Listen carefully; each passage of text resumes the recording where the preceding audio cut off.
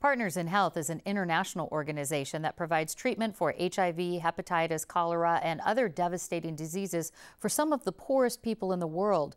But their biggest goal is to change the concept of World Health.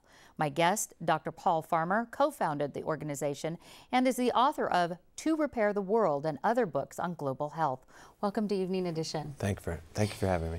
Well, you were just in Russia speaking about health equality. What does health equity mean, and how does the world get on equal footing?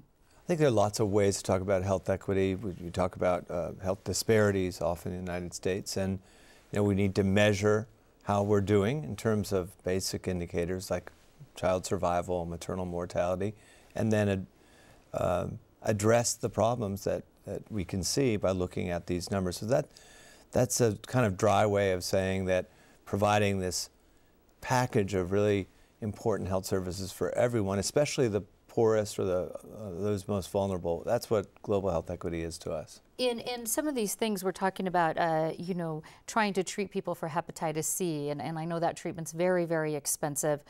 What kind of incentives do you think are needed, especially in the pharmaceutical industry, to help people treat and cure diseases on a global level, on a global health level? Well, I think, a lot of the people who do the basic science research or clinical trials that would show something's effective, like the example you just gave, hepatitis C, they're excited also about global health equity. So finding a way to bring them into this discussion and then to deliver the care to those who need it most, I think we'll find willing partners if we invest heavily enough in that process of delivering high quality health care for everyone. The people I was working with in Russia, a lot of them are in prison. And I still think there's been I've seen a lot of enthusiasm in prison officials for improving health care inside Russia's prisons, and have seen it improve.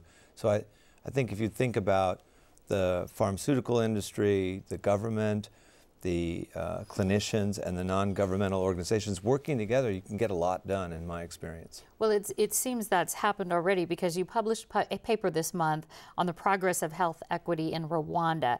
What happened there to make the unprecedented recovery in their health delivery system and health care following the million-person genocide that happened there 20 years ago?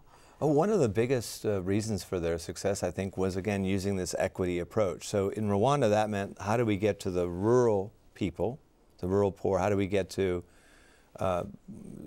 victims who survived the genocides, including genocide widows? There were, how do we take on the hard diseases like AIDS, in addition to the more straightforward vaccine-preventable illnesses? So they really focused a lot of their investments on these rural areas, on making sure that the poorest people in the country, which they measured, they used the quintile approach, the poorest fifth got services. That was really quite unusual, and I think that was part of the reason that the recovery has happened so quickly, is they focused on those who needed the most attention.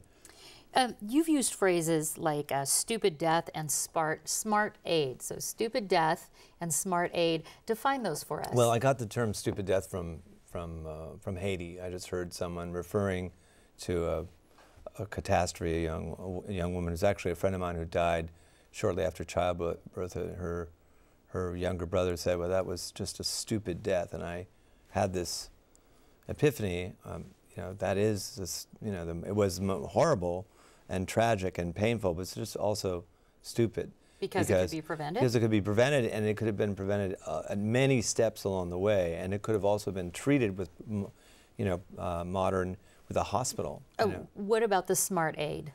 Well, if you look at value for money, if you look at how much are we getting back based on our investments, we could invest a lot more in development assistance, in programs that would provide medical care to people like the ones in rural Rwanda. By the way, that was supported by smart aid, in my view. We need more, but we can also use the money more wisely and focus more on the delivery of the health services, or delivery of the services in general that we know will work. What do you think is the most effective type of international aid? Well, I can point to some examples I think that we should be proud of, Americans should be proud of, for example, supporting AIDS treatment across the world, especially in Africa. That's one of the ways that some of that money went into rebuilding the Rwandan healthcare system. In other words, it was money for a specific problem, which was the leading killer of young adults, but it was focused on building the system. That's smart aid. Focused aid. All right, well, we are out of time. Dr. Paul Farmer, thank you so much for talking with us. Thank you for having me. Thank you.